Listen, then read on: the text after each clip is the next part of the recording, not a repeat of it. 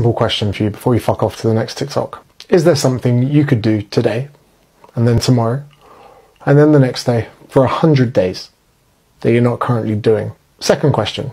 If you did that thing that you're thinking about every day for 100 days, would that net positively affect your life? Next question. Why would you not then do it for the next 100 days? I kind of fucked you here because now you know the thing you're thinking about that you could do, or you wouldn't have thought about it. If you did that every day, for 100 days, you'd be in a much better position. How much of a better position? Well, you can only find out by doing it for 100 days, then looking back. And looking back over 100 days of doing the thing that you were thinking about, fuck, that could be a pretty good reason and quite a substantial amount of evidence to do it for 100 more days, right?